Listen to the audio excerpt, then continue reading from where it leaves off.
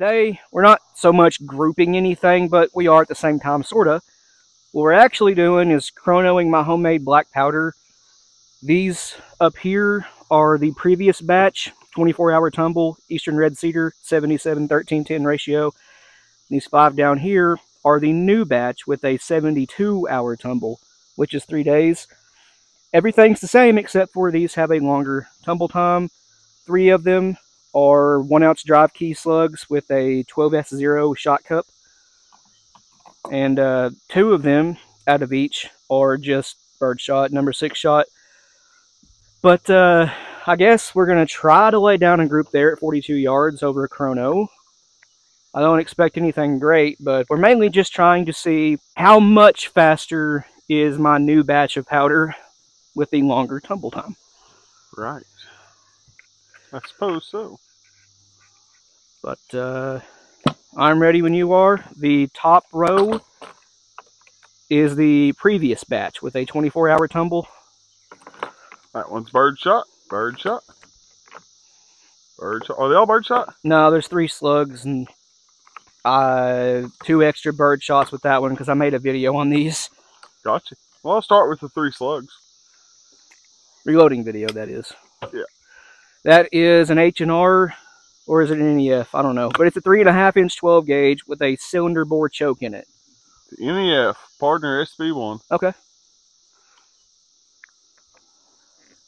Are you ready, sir, for this cloudy boom? This is 80 grains of my powder, Maxi Nitro card, 12S0 shot cup, a 20 gauge Nitro card, and the 1-ounce drive key. Right beside point of aim. Yeah. Error 3, dang it. If we can catch one reading out of each, group, we'll be good. Yeah.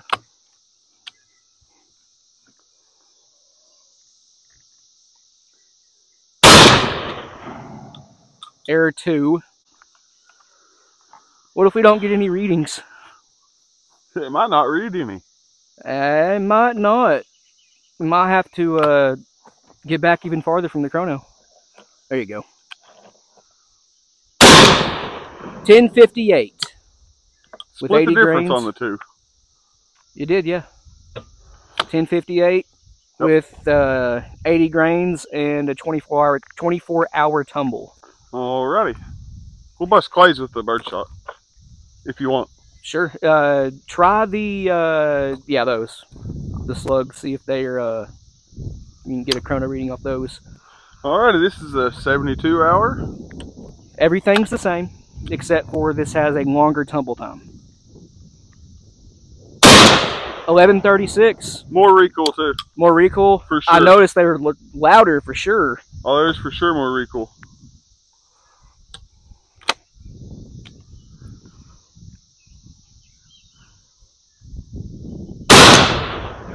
$10.98, still higher. And the 3rd slug. Those seem to have significantly more recoil. They do. 11:39. Alrighty. Alright, you want to hand me the gun real quick? I want to try to run 1 bird shot from each group over the chrono. Just to see. Oh, Jesus, that is hot. Yeah. I figured you'd figure it out. I figured right too. Alright, the bird shot is again everything the same as the slugs except for 1 1/8 ounce. Can you guys hear all these devil bugs? The locusts, yeah. So you ready? Yeah. Error 2. You blew the front of the bag off. Did I? Yep. It's still good. Huh? It's still good. You might not have heard it, but I listened to the rest of the BBs go flying out into oblivion. 10:10. I can definitely tell the 24-hour tumble, way less recoil. Dang it, if only we could get the 72-hour to chrono. But we done seen with the slugs that the 72-hour tumble is faster.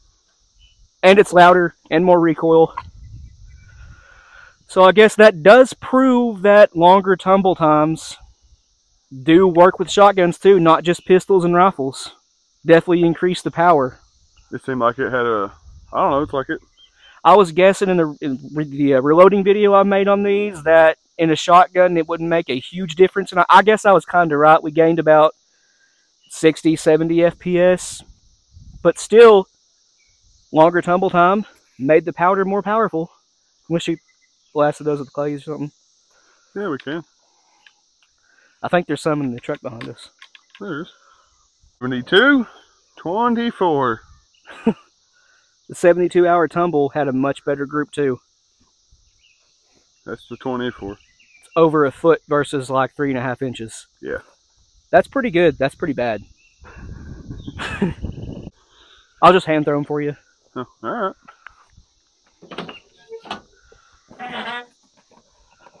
Turn this chrono off too. I'll shoot 2 of these clays, you shoot 2 of them. All right. What is it? So there's 4 shells left. I'll shoot 2 clays, you shoot 2 clays. Okay. See here, I'm going to try, the first one will be the 24-hour powder, the second one will be 72. Okay. Where am I good at? We should be good. With the camera, you ready? This one is the 72-hour. Okay. Go. Got it. That's a nice thunderous boom. Yeah. 72. This one's 24. Go for it. Got it. Definitely quieter. Yep. All right, here's 2 clays. We'll need one more. I know. I'll grab one more for you right here in just 1 second. Those are both 24. Yeah. Ooh, that barrel is cooking. Let her fly. Where'd it go? It gone. It turned to straight powder.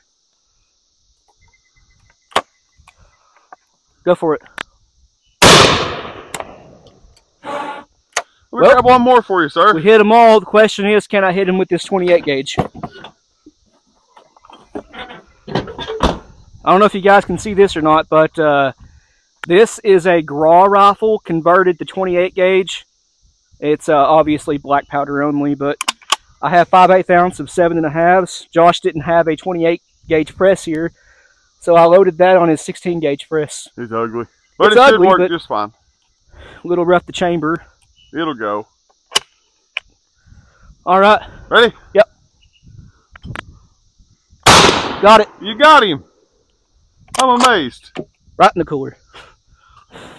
As you can see, guys, we got her back up and operational again. For those of you who don't know, whenever we got it, somebody had soldered with lead now a steel lug to the end of it and had it in a cheap 2x6 stock. Can they see this thing good? Yeah. Okay. Now it's pinned through the original mounting hardware into a 9130 Mosin stock. Right here. It had a, like he was saying, original lug or whatever. And Josh ran a nail through it, pinned it in place and all that stuff. But yeah, it's in a Mosin stock, 9130. It's kind of fitting. It's like a grandpa wearing the grandkids' clothes, I guess. Yeah, the Graw rifles are like the predecessor in a way to the Mosins. Very similar action.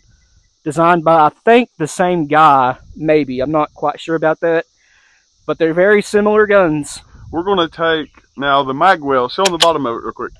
Obviously, this is a single shot in this configuration. Flip it on over. There we go. As you can see, there's nothing there right now, and it's still got the crude trigger guard that whoever made the original stock for it. But we're thinking about getting a mag well and trigger guard assembly for a 9130, cutting it out and gutting it essentially so it just sits here as a faux block-off plate. What do you think? Is that a good idea? I think it'll look cool. Come up with a way to put the top handguard on it. Yeah. That way people see this and they think, oh, cool, you're Mosin. Wait, that's not a Mosin. What in the world is that?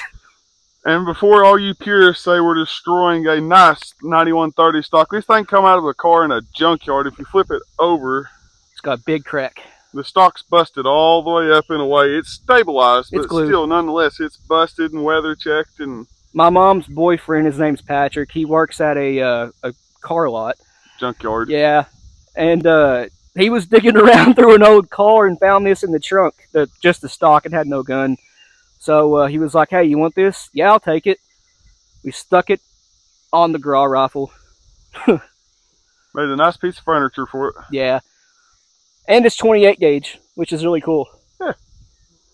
We shot that old thing a lot, really. Yeah. About the time we got good with it, I made a nice bead and stuff for it. Like I said, we got it hot enough, melted the lead lug out of the bottom of it. We sure did. And that was the end of it. Whoever welded that on there did not know what they were doing. It was literally lead. I think it more broke than melted, but there was no chance that was going to survive long, and it didn't. It looked like somebody threw it together to get rid of it, honestly. Yeah. It's like, ooh, it ain't worth much laying here as a trigger and a pipe. Let me throw it in this 2x6 I routed out with a freaking doll beaver. And that's what it was. The stock was just a 2x6 that someone chiseled out with a butter knife. It was no ergonomics to it neither. Like everything was like on the wrong plane, and stock was too short, even shorter than the Mosin stocks are. Really short length of pull. It had a super steep comb, the comb. It was hard to sight it because the barrel pointed down at the ground instead of straight like it should. Just an odd thing to try to sight and hit anything with, but it's in a Mosin stock now. The sighting plane is perfect. It's just like a Mosin. It's just like shooting your 9130, really. Length of pull is still too short. Like all other Mosins. And SKS's. But it's cool. Anyway, yeah. Longer tumble time for black powder. Works in shotguns too. I kind of figured it would, but I didn't think it would make a huge difference, and it didn't. Maybe it would with better black powder. But yeah, we want to thank you guys for watching. Please like and subscribe. Check out the Patreon, all that stuff if you want to in the description below. But we'll see you in the next one. Cue outro.